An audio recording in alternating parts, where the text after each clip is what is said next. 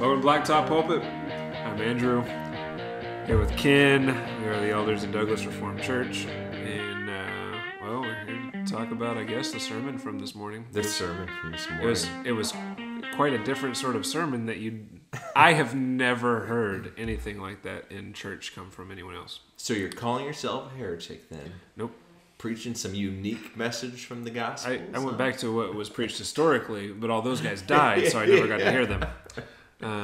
And I know some other guys who preach that, right? I'm just saying, in a church setting, a church that I have been a part of, I've never heard anybody else preach that. That most people have been a part of. Yeah. So, but I know other guys who preach exactly that. So, that's good. It's that's not unique to me. I'll say that. Yeah. This is, man. I mean. Oh wait. Here we go. I have to ask my question. No, please don't. What? We almost made it. What'd you think about the sermon this morning? Oh man. It's horrible. What did I think of the sermon? Like, if you keep preaching, man, you're gonna become more post-mill than I am. If there is such a thing. I'm just reading the Bible. I know. And that's really what it comes down to. And it amazes me, like, when you resolve to, doesn't matter what I believe, I just want to understand more what the Bible says. And you just start working through it, like, really carefully. Right. Really carefully, which can be monotonous, right? But you work through it really carefully, and you do the exegesis of the passage, and you see, this can't mean anything else. Like, this is what the Bible is saying, and it's not what most people are teaching. That's a scary reality to come up against. Yeah, and it's also a problem with the majority of Christians' kind of devotions, because if you're just reading chunks of the Bible passages with some helpful, semi-helpful kind of feedback or commentary from a person that's giving you a daily encouragement, that's fine. But that's not going to get you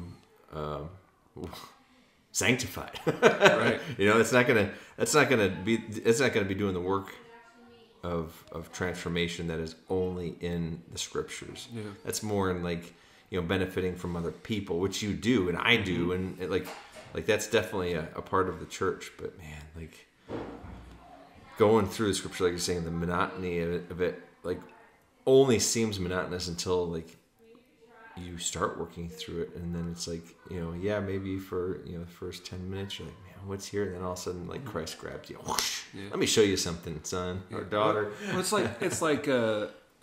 it's aggravating to learn a new board game. Yeah, that's a great example. Right. At least for me. So it's just aggravating to learn the rules, and the first 10 times you play it or whatever, always having to go back to the instructions and what was that? What did that card mean? If I roll this on the dice, I get to go again. What? I need to remember those things. And how do I know if I'm winning or losing? And you go back to the instructions. How do I know you're not cheating? But right. And so you keep having to go back to the instructions. It's this is so monotonous. This game it's not worth what I'm putting into it. I'm not really having fun. But then you get the rules, and then you play the game, and you know the rules, and the other people playing with you know the rules, and then it's fun and it's addicting. You're like, oh, we got to play that game. Right. The Bible, infinitely more so. The best game ever. The game of life. But not the board game, the Bible. So, no, it's... So you get in there and it's hard for people to switch their brains because nothing we read is like the Bible. We read a cool story and it flows logically, But then you go in and you read the Bible and the words actually mean something. They're actually powerful, and it does take work to understand what the author's intent was when you wrote a book, and that's really what we want to get at, right? Is the author's intent there.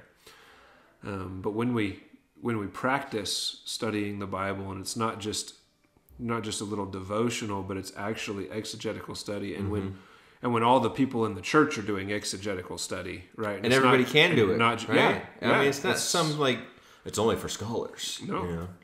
No, not even close. The pastor should not be the only one in the church doing exegetical study. If he is, he needs to train his people to read the Bible. Right. People need to learn how to read the Bible. So we read the Bible and understand the meaning of a text, and we know the basic rules of exegesis and figuring out like context, and maybe you don't even really, in most cases, have to understand history or know what's going on historically, because the literature gives you everything you need right there. As sola scriptura, right? It helps to understand the history, but it's not essential to understanding the Bible, right? So you get the context there, and you see how arguments are working out in the text, and how immediate context speaks to the meaning of words and phrases, and then the context of the book you're reading, and the context of that book in the whole of the Bible, and you understand those rules of study and exegesis. Man, studying the Bible gets addicting. Yeah, no doubt. Because and all of a sudden you're running into all this stuff like I never heard anybody preach that. And I got to warn the listeners at this point, right? You'll get angry because you'll realize how much you haven't heard from the pulpit in our culture today. And I know I did. But it's not worth getting angry about. Just buckle in. Join us for Blacktop Pulpit. Get to Douglas Reformed Church. Let's problem solved. Well, I think that's one of those topics you could probably get angry on and not sin, because the question is, why are there so many preachers today not preaching the word? That's or not big, preaching the question. whole counsel. They just go to certain pet passages and topics. Yeah. And even if they're correct on that, they're not giving the whole counsel of Scripture, just the part they like, just the part they're attracted to. Or if it's not a matter of liking or disliking, it's like today's passage where it just doesn't fit your theology. And that's what we're going to talk about today, which I love it. I love it. And how many people would just skip over that? Like, yeah. But we can't skip over it. I don't quite understand this. So, no, we're not going to go here today. No, we'll go here today. Yeah, I love it. I love it. Man. So we got the recap of, last week, which Paul recaps in verse 20. But then, but in first Christ, if in fact Christ has been raised from the dead, the first fruits of those who have fallen asleep. For as by one man came death, by a man has come also the resurrection of the dead. Man, I don't see. I'm thinking I want to work through each one of these just because there's so much here. But then I'm like, we're gonna end up doing like a 2-hour episode. I don't want to do that. Because seriously, there was a lot of explanation about that in the sermon. So just go and listen to the sermon. Yeah, I'm gonna bring up some highlighted points. I would say that were important realities from this passage that you preached on today that I want to emphasize. Yeah, and this passage is one of those like deep theological like realities. Right. This is probably one of the more important pericopes in the book when it comes to understanding theology and what Christ is doing. Yeah. And this is the one nobody knows. Everybody skips over it. It's the one nobody knows. That's a big problem. So let's fix that. Man can't rightly exercise dominion over creation in his sin.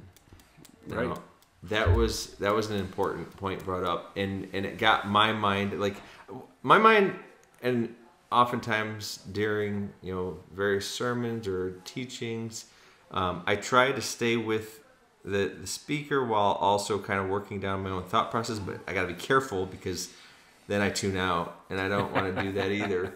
But that got me thinking. Where is it? So dominion. So you quoted Psalm 8 when it comes to the dominion of man, and that was like God's instruction and purpose for man. And one of my thoughts was that God gave dominion to man, and when man sinned against him, he didn't take it away. Right. We see that's in the Psalm. Even David is writing that. So in David's time, mankind still has dominion over the earth. Yeah. Yeah.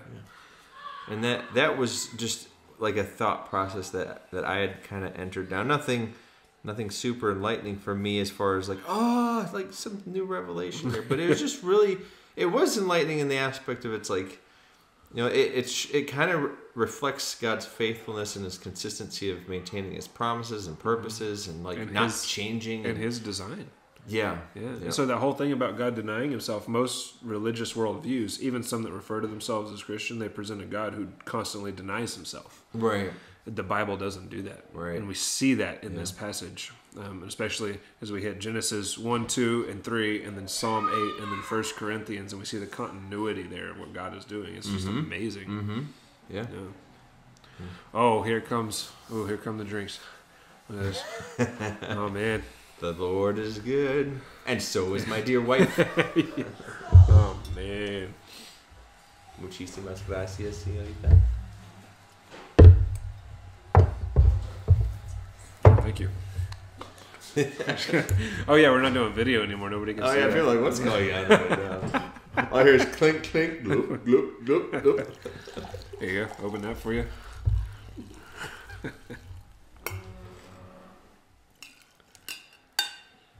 Yeah. So, and working through this passage, man, just so enlightening. Of course, me, I wait until like the last moment to make a definite conclusion. So sometimes you ask me like the question you've been asking through 1 Corinthians, like, already not yet. What do you think about that? And like today, I like finally just had to land somewhere. Like, so a passage forces me to land there so that I can preach the passage. And it's like, no, that really is just a contradictory statement. I don't think the Bible presents it, Yeah, that's a pet peeve of mine. Sorry. It's just no, it's fine. It's funny. It's been like I don't get serious about it. Like whenever people say that, how dare you say that? You contradictory fool. But it is like I'm glad you said that because I feel the same way when people talk that way to try to explain most often than not some idea or some position or interpretation that does not flow with the scriptures, is not consistent with God's revelation. Like when people say God died on the cross. Oh man, no, I've always been a hard hitter with that. With my kids, like from a novice standpoint, like that was natural for all of them almost. Mostly Genesis. Yeah. Because we taught stories and whatnot, and she grabbed hold of the reality of who Christ is, His divinity, which is awesome. Yeah. But then like she kind of equated reasonably, because that's more advanced theology when you talk about, well, Christ in His body died on the cross, but the divinity, but God did not die. Right. He didn't, because dying would be meaning you cease, and God doesn't cease. That's right. Or on Facebook, and you get a comment, and I think you saw this comment thread. The topic was Trinitarian belief, and a Muslim commented on that, like trying to argue against Trinitarian belief. And his understanding of Trinity was that God is both one and three of the same substance. And that really is contradictory. Right. So he's right to point out, if somebody actually believes that, it is contradictory to say God is both one substance and three substances.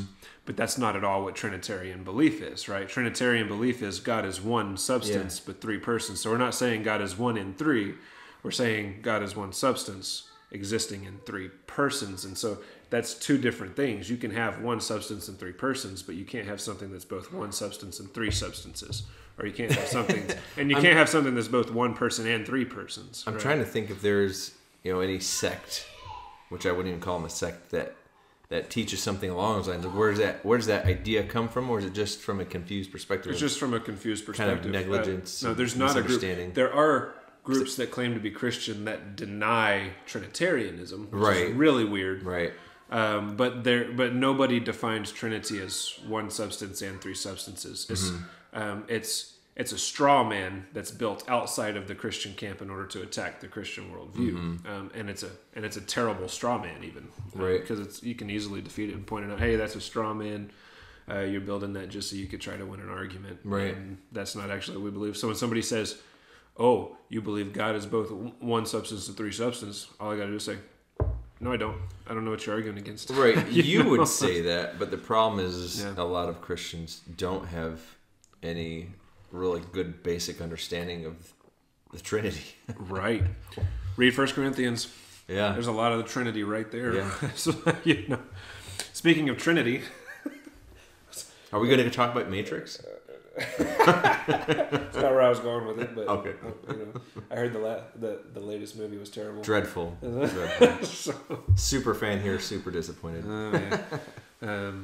Speaking of Trinity, in the text today, said that the Son will forever be subjected to the Father, and the Father is never subjected to the Son. Right. There's a new theological perspective, relatively new, called eternal subordination of the Son. And that is kind of like eternal generation of the Son, but eternal generation of the Son is a little bit more historic and more basic than the doctrine called eternal subordination of the Son.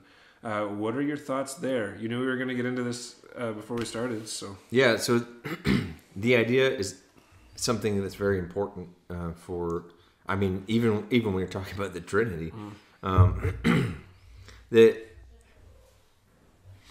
at face value, it's great because Paul does this typical thing, but he's exposing like the glory of God, like in his writing. So when we read it, and like he's come to an understanding that because of what God showed him, he has to keep Paul humble. So he gets the thorn in his side because of the glories that he saw when he was shown the levels of heaven. In verse 27, this is like, it's funny because it's like, but when he says all things are put in subjection to him, it is plain. So Paul's like, it's obvious that he meaning Christ is accepted. And you pointed out, accepted, not accepted. Right. And who put all things under subjection under him. He's like, oh, so your first glance is, oh, okay, that fits my understanding of the sovereignty and dominion and equality of Christ with the Father, like he had claimed. Because, well, it's obvious, obviously Jesus isn't put under subjection to the Father, but then you read the next verse, and then it goes, oh, when all things are subjected to him, then the Son himself will also be subjected to him, put all things in subjection under him. Yeah. That God may be all in all. So yeah, like at first glance, from a simplistic theology of who Christ is, it's like, oh well, obviously he's accepted from the subjection because he's equal with the Father. Well, that verse is actually saying that the Father is accepted from the subjection of the world to Christ, right? And that's what that verse is saying. Verse 27. Yeah. But it is very interesting. We do see a tension throughout the Bible. And that's probably why it's such a hot topic, because in some places you see the Father and Son are co-eternal and co-equal, and it seems like not one is subjected to the other, and they do everything together. The inseparable works of the Trinity, right? The united work of the Trinity. And we see that throughout Scripture, but then you have weird passages like this that seem to go against that and go against the grain, talking about the Father being the head of the Son, who is the head of a man, which we saw previously in 1 Corinthians here, and passages like this where it says, and at the end, when the Son hands his kingdom over to the Father, he himself will also be subject to the Father. And it's like, what do you do with that? And why is there this tension? Why do we seem to read two conflicting ideas in the text of Scripture? They're co-equal, co-eternal, yet the Son is subjected to the Father. Like, how do we think about that? And that, I think, is where the ESS debate comes in, or the EFS, like eternal functional subordination, like some people have started using that terminology, and then go back to eternal generation, which actually I think is a term that's even more helpful. But still, we have to know, in the Scripture, there are tough ideas to wrestle with. Yeah. And this one, Paul is talking a lot about the humanity of Christ. He's not really focusing on the divinity of Christ. And so it's fair for us when we read this text to assume that Paul is talking about the humanity of Christ rather than the divinity of Christ. So in his divinity, co-equal, co-eternal, in his humanity, because of the hypostatic union, right? He's both God and man, has both natures. In his humanity, subject to the Father in this way. And so I wouldn't say eternal subordination, because they're co-equal, co-eternal in the transcendent Trinity. I would say eternal generation, because the Son is always proceeding from the Father. And so I like that terminology. But I would say, because Christ took on humanity, assumed human flesh and human nature, was resurrected in human flesh and human nature, he still has that and will never lose it. That always and forever in his humanity and his human flesh and nature will always be subjected to the Father. But in his divinity will always be co-equal, co-eternal with the Father, which is really just mind-boggling and twisting. It's amazing. That later view would be eternal generation. What is it? Eternal generation? Subordination? The later view, the one that came later, the one that's fairly recent, is eternal subordination of the Son. I thought that was the first one that you mentioned. It's the first one I mentioned, but it's the view that came later. Eternal subordination. Eternal generation was yeah. developed in the Middle Ages, termed in the Middle Ages, when they were trying to figure out Trinitarian thought and really define the Trinity. And that's the one I prefer. I think eternal subordination of the Son can come dangerously close to heresy. I don't think it always does develop into heresy, but I think it comes dangerously close. It's easy to jump from that to, oh, well, Christ must not then be co-equal and co-eternal with the Father. Like it's easy to make that jump, and that's the reason I don't necessarily care for that terminology. Well, yeah, and then our Muslim friends would just laugh at us and be like, well, that's because he has no need of a son. Right, which actually ends up being a contradiction in the Quran, right? Yeah. Forcing God to deny himself, because initially, like mentioned in the sermon, he gave humanity representative rule over the earth, even according to Quran, and then later he denies himself by taking that representative rule away from humanity and just renewing the world because there's no incarnation. So inconsistent. Yeah. Something I hope our Muslim friends who may listen to this think about if they hear it. You know, it's important to think about stuff and things. Yeah, stuff and things. You'd mentioned another important part that's in this passage. That's in verse, I think it was 23. Let's see, 23 to 24. Each in his own order, Christ the first fruits, then at his coming, those who belong to Christ. They're talking about the resurrection. And verse 24 is, then comes the end. Then comes the end, when he delivers the kingdom of God the Father, after destroying every rule and every authority and power. So this was an important highlight. There's no room there for 1,000-year period to be inserted. Not after his return. Yeah. Right. Yeah. So there's the idea that Christ returns and then the kingdom begins. Yeah, so that would be the dispensational point of view, right? So dispensational, premillennial point of view, and all dispensationals, to my knowledge, are pre-mill, right? Yeah, so maybe we should say premillennial, dispensational, put it in that order, because you're pre-mill before you're dispensational. Yep. So they believe, and this is where I was too, growing up in a Southern Baptist church, because almost every Southern Baptist thinks this way, right? That Christ comes... In the recent generation, yeah. In the recent generation, yeah. So Christ comes, and it's his second coming, and at his second coming, he establishes his millennial kingdom and reigns on the earth with the saints for 1,000 years over the other nations of the earth. And it really is, I agree with Greg Bonson, it really seems to be sort of a militant ruling over the nations, right? And the last battle, even what at the end of the 1,000 years is Armageddon, when Satan is released from his binds, from his chains, and he brings an army against this millennial kingdom, which seems kind of ridiculous. But we grow up hearing it, so we get used to it. And what we get used to hearing, we don't think about it as ridiculous usually. But really, if you just listen to that story, try to listen to it with a fresh mind, it just seems really out there. Right? Yeah. But that's how people interpret the book of Revelation. And this millennial kingdom in the book of Revelation only gets a few verses, and people build entire theologies on just a few verses in Revelation. They end up contradicting the rest of the Bible. Right. Which is crazy, right? And the rest of Revelation. Yeah, the rest of Revelation, yeah.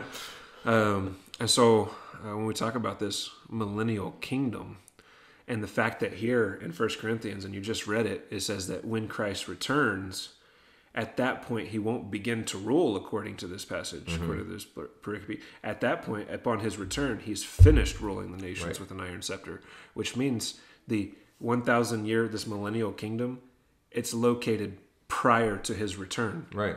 Now. Because at his return, he's giving it up. He gives the kingdom over.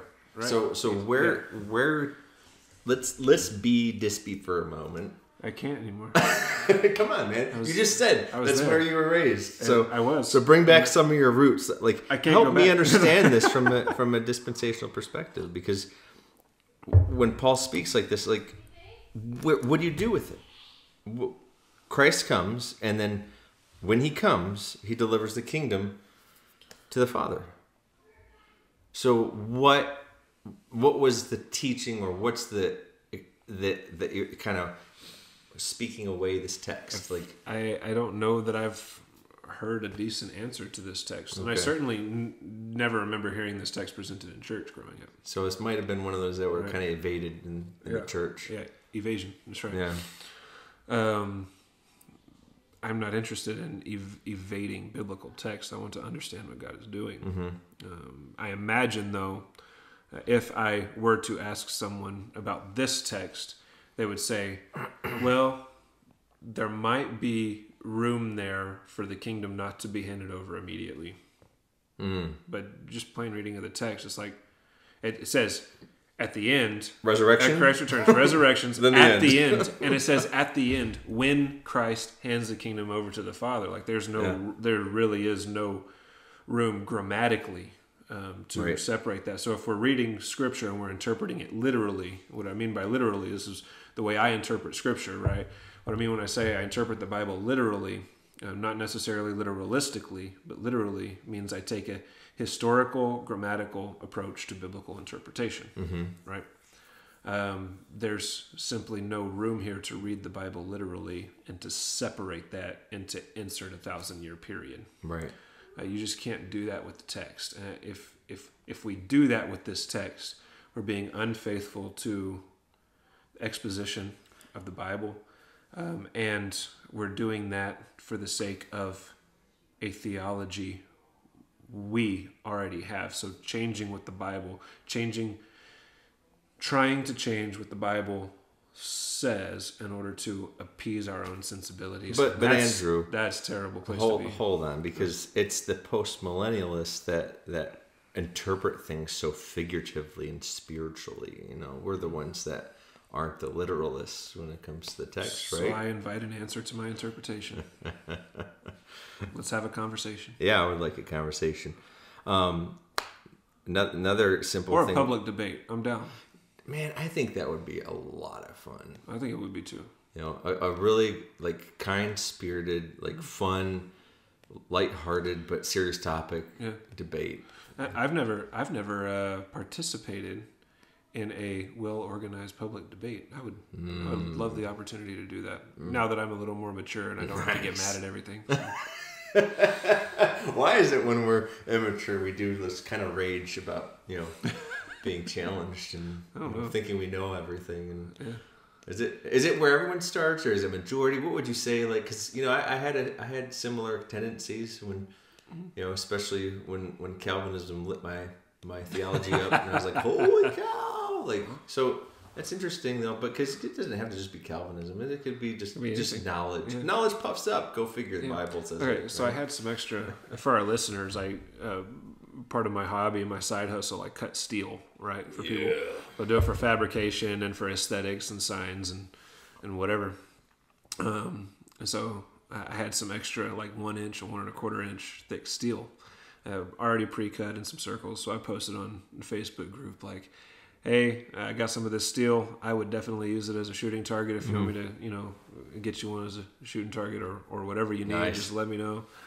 And this one dude who actually he's actually a metallurgist. He commented on there. A metallurgist? Metallurgist. Yeah, something like that. He commented. Obviously, he knows more about metal than me, right? Something new today. I know how to cut it. Right? So he's all. Let me teach you a few things, son. Yeah, he's all like trying to teach me all these things about metal. And yeah, I learned quite a bit. It was a good conversation. But he was so like obnoxious in the conversation. I was like, there's a better way to approach this.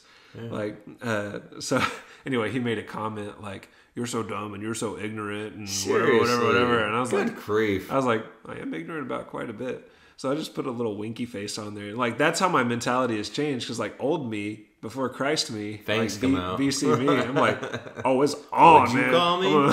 Let me tell you why you're dumb. No, just a little winky face and the argument's over. It's done. But it's like, no, we should listen to people who know more than us. Oh yeah, absolutely. So I agreed with them right there, and I said, "Yep, people should know the differences between this steel and like AR-500. Obviously, AR-500 is a better quality metal, right?" And so sure. People should know the difference. I love that AR-500. Yeah, people should know the difference and practice safe shooting habits. And so I put that on there, and then he started arguing with me again after I agreed with him. I was like, "Dang, man, what's going on?" Man. And then somebody commented like, "These comments really made me want to buy some of this steel." I was like, "Oh my goodness!" Yeah, and sometimes arguing just makes you look dumb. But no, a well-organized public debate where set it up decently and in order is what the scriptures tell us to do, and respectably, where you're having a conversation instead of just yelling across the room or ad hominem attacks and trying to avoid all that. Like that's where you want to be. That's called reasoning together, and I think the world has forgotten how to reason together. Right. I think we need to bring some of that to Douglas. Man, we can kind of start that here. I wouldn't mind getting on that, like actually, really, really quickly here. I like that idea. Huh? I'm down. Sweet. Cool. James White, come on, man. Show us your ways. Fantastic. That's an open invitation there, Mr. White. He's not going to hear this. That's true.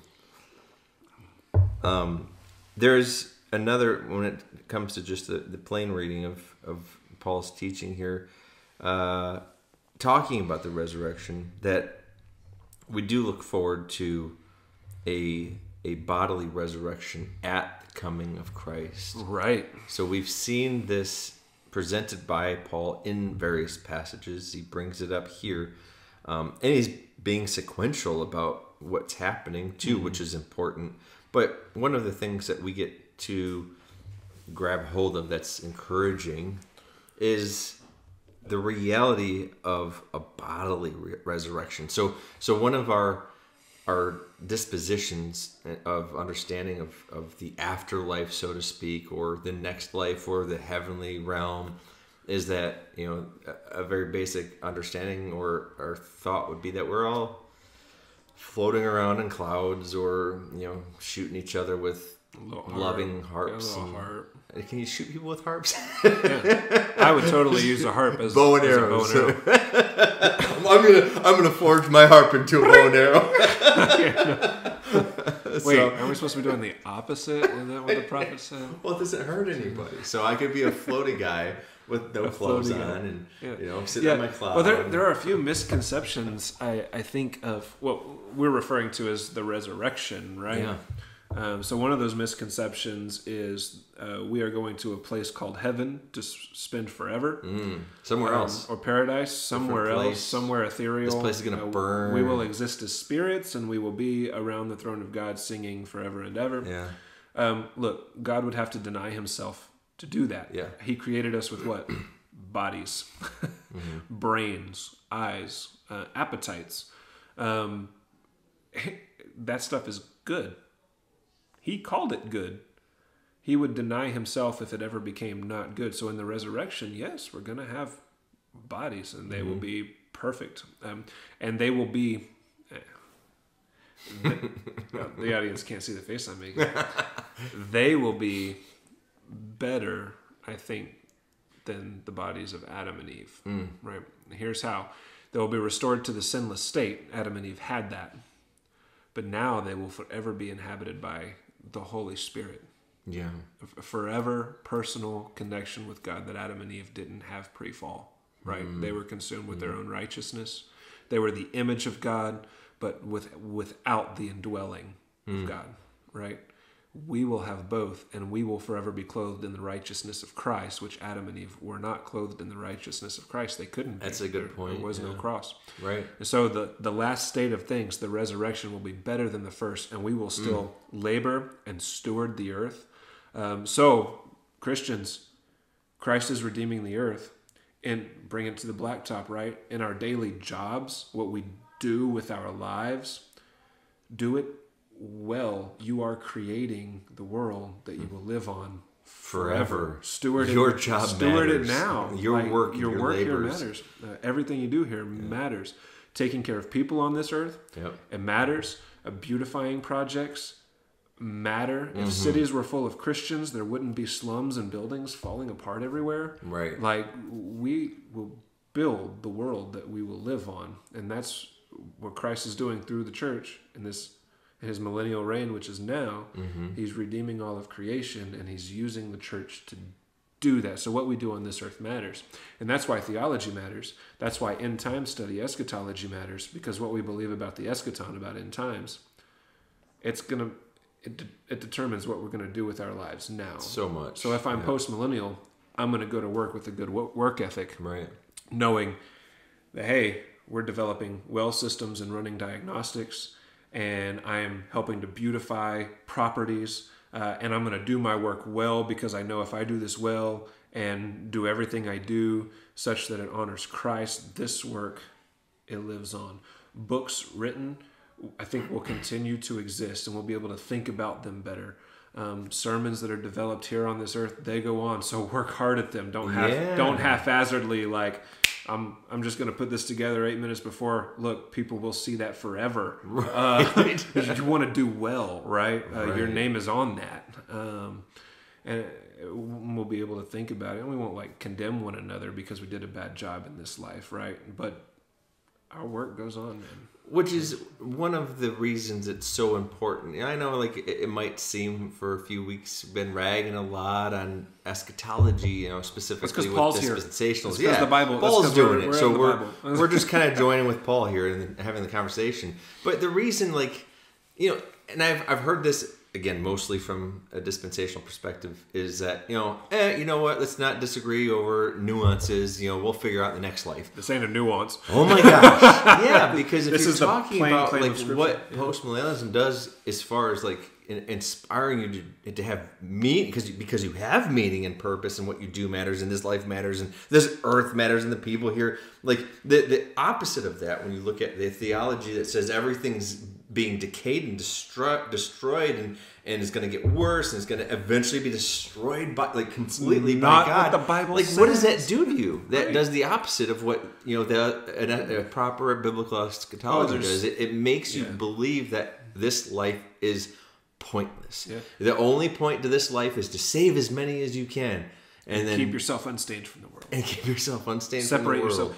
You don't have to do well at work. Just get to church. Make sure you get to church. You don't have to do well on homework. You don't have to really learn a lot of stuff. Just, man, life's a mist, man. It's a vapor, and it is a vapor if you don't have Christ. But if you have Christ, you're with Him forever. And the work you do here matters. It follows you. Now the fruits come that are produced by our hands, like, endure eternally. Wait a minute. Didn't Paul say that all knowledge will pass away? Doesn't the Bible say that? It does say that, yeah. And people should go back and listen to that sermon as well. Which one was that? It was 1 Corinthians before this. 1 Corinthians Go listen to before all this. of them. In that passage, though, he's talking about the brain gets old and dies, like your ability to know stuff in this life. Right. It perishes, but love does not. Right. So that'd be 1 Corinthians 13. All you need is love. What is love? Baby, don't hurt me. You took it somewhere else. I did. That's fantastic. More than a feeling. All right, go ahead. You resolved, or you came to a resolution on another we talked about actually in the recent weeks, which was a point where there is it's not too strong. Disagreement's not too strong a word. There's disagreement and disunity when it comes to the idea of the point at which death is destroyed. Defeated, So, destroyed. Yeah. In verse 26, the last enemy to be destroyed is death. So the argument is death destroyed. We agree. It's not. That No, people still die. no, that death is destroyed. I agree. It's Either been defeated. Has Yeah. been or will be is the question. Yeah. Or the evil phrase that people like Already, to bring not up. yet. Is it already, but not yet? No. It has been defeated, clearly, in the resurrection of Christ. It has not yet been abolished. And that, I think, is the terminology I like best, which is the terminology the New American Standard uses. Yeah. So it has been defeated, hasn't been abolished. And I use the illustration like a conquering nation goes in, right? Defeats a people. The people have been defeated, but not all of them abolished, and not all the rebels abolished all at once, right? So Christ conquering this world looks a lot like that. Death has been defeated, has not yet been abolished, and I think that's a matter of grace. So this was one of my thoughts during the passage, and this is one of those active thoughts. So feel free to give me a little pushback, regardless. But I see death as a curse from God as a result of sin. Like, better word, wage. It's the biblical word, right? So It's the death is wages a of our wage. sin. This is your paycheck for your sin. Yep. But man, Everybody has to pay it. But yeah, and then this is the interesting thing that we see, because this is also talked about in Genesis. Is like, well, when Adam disobeyed God, he was still alive. So I was looking at this equation of like the death being defeated in the body, just like death in the body, like death in Genesis. You have death that came, but it wasn't an immediate death in the body, but it was a death in the body because flesh wasn't decaying and dying in the original creation. But then you also have the reality that in Genesis there was a spiritual death, a separation of God and his presence from man. So I was just thinking through the idea when I was just hearing the idea of like death being put to death, or death being destroyed or abolished. Would the parallel be there if it was a bodily death and a spiritual death, comparatively a bodily restoration and a spiritual restoration? So we have today in Christ, we are spiritually renewed. We have resurrected in Christ. We have been brought up. We have new life. He's made us new. Our spirits will never die. Our spirits will never die. But now our bodies are going to die, but they'll also be resurrected at a future point. So that's kind of where my mind was going, and I don't know what kind of your thoughts are. Yeah, I got you. And I hear people all the time talking about Genesis 3 like, that's where Adam died spiritually. I don't necessarily like that. I've had seminary professors and everything teach it that way, but I think there's a lot of speculation involved because the text doesn't say Adam died spiritually. Right. It says that he would die, right, and he sinned, and then God had mercy. He still died, but later, right? And so just the natural reading of the text is talking about physical death, but with the mercy and grace of God. And so I think maybe there might be some merit into reading spiritual death into that, but you look at it more just really plainly cautious, physical. just plainly physical. And John chapter 3 is the reason why, right? Because Jesus, when he's teaching, he says, "You must be born again to even see the kingdom of heaven. You're born in the flesh, and then you are born in the spirit." And so when Christ comes and redeems the body and moves the soul, which we would call it, right? Replaces our hearts. That's spiritual birth. It's not revival. It's just vival, according to Jesus' words in John chapter 3. So that's kind of the way I see it. Like, we're born spiritually at the moment Christ pulls us out of the darkness. Our spirit isn't revived because our spirit was dead. No, we are born spiritually at that moment, right? So the soul still exists. That lives forever. It will be resurrected. The body will be resurrected and reunited with the soul, but then we have this weird spirit thing going on, right? Where people are born spiritually at the moment of conversion, conversion to Christ. So I kind of take Jesus' words there to mean that Adam and Eve, I don't know if they died spiritually or later on we're at Abraham's side, which Jesus gives that as a place, you have Sheol, you have Abraham's side, these two places.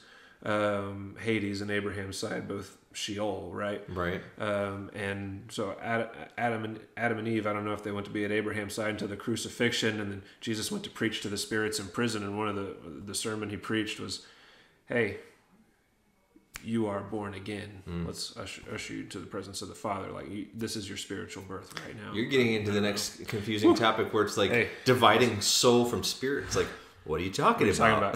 Like, how do you, wait, we have a soul and a spirit? And that would, I think that might be part of it. I don't understand all that. Like, that's just where my brain goes when you talk about it. So then what would you call when the presence of God leaves man in Genesis? So the dwelling of God. So that's not a, I don't like the terminology spiritual death. What would you, or is that just God's presence leaving? I think the pre-incarnate Christ lived with them in the garden. And I think upon the moment of their sin, he departed. Gone. I think he departed to heaven with the Father. Yeah. And that would be just what you'd call it. It wouldn't be like any other type of death. It would just be like the presence of Christ left. It's like, left them to their own devices. Yeah. And we saw how that turned out when we get to Genesis chapter 6, right? Every intention of the human heart is only wicked all the time. Right. Because why? Well, Christ isn't dwelling there with them anymore. Right. Yeah, definitely walking through Genesis next. That's going to be fun. Oh, man. I've put a lot of thought into Genesis 1 through 11, by the way. I know. A lot. That's a tough group of chapters to understand everything that's going on. And there's a lot. Yeah. We're going to creep through it. That's the right way to do things. Yeah.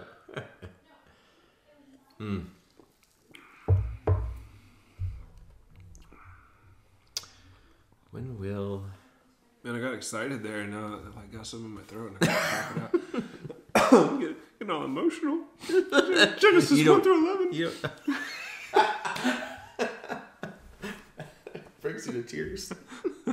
It's just so beautiful. I mean, it does. It does, though. Yeah. And man, my guilty pleasure is astrophysics. Oh, man. So I'm walking through Genesis chapter 1. I'm gonna be like, oh. Yeah. That'll be another like beautiful one, but another just intensely debated and misunderstood and confusing area that as far as the creation account, because oh man, those will be some interesting blacktops too. Maybe we should just get going now. Just bounce back and forth. Start Genesis next week. And Bounce back to 1 Corinthians. You only got, let's see what we think. Probably. I only got a chapter left. Another month? Maybe. How short is chapter 16? 16, we have 19. Oh, yeah, that'll take us a couple weeks. Yeah, at least. Maybe 3. Yeah. Maybe 3 weeks. 24 verses. Yeah. My guess is will be another month minimum. That's my thought. That's my guess. But yeah, that'll be fun. I would say it's a struggle to let go and move forward from this passage, because I want people to really sit here for some time. It's so important. We need to. And even, I invited James White just a minute ago. But James White, during one of his Dividing Line, I think, episodes, he said that eschatology is going to be the most important conversation we have, either in the next 10 years or 20 years. He said probably in the next decade. What he said was pretty close to that. That's not exact wording, but it was pretty close to that. And I think he's probably right. Like, it's time for us to nail that down. Yeah. And most importantly, because that will be what drives the crazy powerful transformation in societies across the world. I think so. Yeah. It's not something new. It's not something apart from the gospel. It's the gospel. It's the gospel. Yeah. Like that's the transforming work God's doing. But we've been so kind of aloof and back and forth that once believers have, like, don't put this idea on hold anymore. Don't say, I don't understand it. You don't understand it because what you're taught's confusing. Right. Don't put it on hold anymore. And then, if we don't strive to understand the Bible, then we're never equipped to go and teach everything that Christ commanded, which is the Bible. Right. We're not equipped to do evangelism. In order to complete the work of evangelism, we have to strive to understand what we're talking about, what we're actually going forth and teaching the nations, right? And then when the work of evangelism is done, to see that glorious day when Jesus hands the kingdom to the Father, and it is consummated at that moment, and there are no more rulers or authorities upon the earth. It's just the representative rule of humanity represented in the federal headship of Jesus Christ and God the Father glorying in everything that's being done. Right. Like, oh my gosh. Well, what's awe-inspiring too is what does that transition look like as that's becoming more like he actually picks his kingdom up in his hand and goes, "Here, Father." Yeah. Except the Father doesn't have a body, so never mind. Won't work. He's gonna. Let's go modalism a little bit. Jesus is gonna pick up the kingdom, and then he's gonna transmit over to be the Father, and then I believe you meant to say transubstantiate himself. Transubstantiate. But then you see, but then you see the God substance. That's what was revealed. The Father wasn't the Father didn't show up in that moment. It was the God substance that's just one. Yeah. But it was still Christ the person and not the Father standing there. So man, it's crazy to think about Trinity. Yeah, no, for sure. It's fun too. I mean, talking about the Trinity, like, it gets us close and closer to understanding the character and nature of God. Like, and that's, people have described it in various ways. I was going to use it one way I heard it described, and I don't like that. Like an ant trying to understand people. I think that's that. That's not, because we're actually example. In the image of God, right? Like, everything about us is designed after God's self. I don't know about something about our physical appearance says something about the transcendent Trinity God, but he doesn't have physical appearance like this. He didn't have fingers before he created them and assumed human flesh, right? But it's crazy to think about. You just brought up another thing that's crazy to think about, that the body of Jesus didn't exist before the incarnation. That's right. But he did. He did. Yeah. That's trippy too, man. Yeah. and it's not Kantian because not everybody's like that. It's just a biblical concept. Right. Right. Just the eternality of Christ. That's it. Yeah. Yeah. How amazing is it? We can look at everything about us and say something about the fact that God gave me arms and hands reveals something about God. Right. You know what I think that is? I can reach out and I can pick up a can. I can interact with the universe around me, right? So I have reach. And that reveals something about who God is and his reach. He manipulates. Oh, sure. And he extends and he controls. All things are in the palm of his hand. So when I reach out and pick up anything, I'm like, dude. So that would be an interesting conversation too. That we definitely wouldn't have now at 57 minutes. But that, like, just analyzing our beings, our created bodies, and looking through like different characteristics, and talking about what that might be imaging.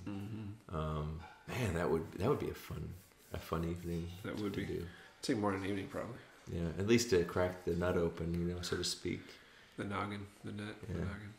What does the head represent? Christ. All right. Is that everything, man? No, but yeah, not even close. We need another hour. I think we're at a good point, I guess. Don't worry, we'll come across this idea again next week. Paul will not disappoint. The beauty of walking through Scripture rather than just leaving an idea after a week. Yeah. Oh man, what a beautiful thing. All right. Holy cow! No, let's wet the whistles for next week. Oh yeah, please do. What do people mean by being baptized on behalf of the dead? Yeah, baby. Talking about that on Sunday. All right. Thank you so much for joining us this episode of Blacktop Pulpit. We will see you on Sunday. We are live streaming the audio now from our services. That turned out pretty good this week, so we'll continue doing that.